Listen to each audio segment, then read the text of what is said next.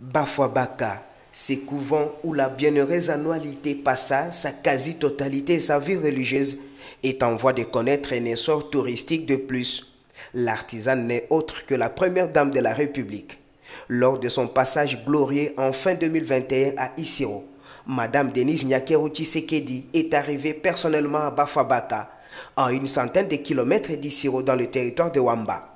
L'épouse du chef de l'État y en a remis 100 000 $ pour la viabilisation de ces sites de pèlerinage. Voilà pourquoi le gouverneur Christophe Bassiananga a reçu dans son cabinet de travail ce jeudi une équipe de suivi de ces projets conduite par le curé paroissial de Bafwabaka. Nous sommes l'équipe de suivi et de gestion du projet de la réhabilitation du sanctuaire Anoalite de Bafwabaka. Notre objectif de rencontrer le gouverneur ce matin était de le mettre à la page de l'évolution de l'exécution de ce projet, lui présenter quelques défis qui sont devant nous. Soumettant cela, on attendait justement de lui également quelques propositions, quelques conseils et orientations pour que ce projet aille de l'avant. Le gouverneur est satisfait de l'évolution de ce projet et il n'a pas manqué de nous donner quelques conseils pratiques et quelques orientations pour que ce soit un projet vraiment visible qui sera apprécié par tous les pèlerins qui sont appelés à passer par là pour